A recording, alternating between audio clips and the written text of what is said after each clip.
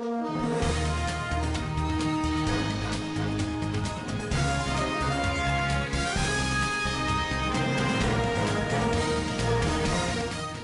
Stevenson, an actor, has died at age 58.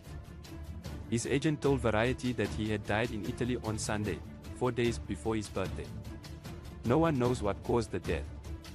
Stevenson is best known for playing Volstagg in Thor.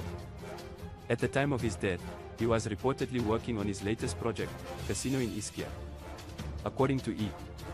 News and Deadline, he had also just been cast in 1242, Gateway to the West, taking over the lead role from the disgraced Kevin Spacey.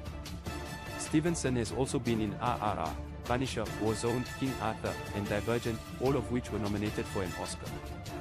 He has also been in HBO's Rome and Disney Plus' cartoon Star Wars series.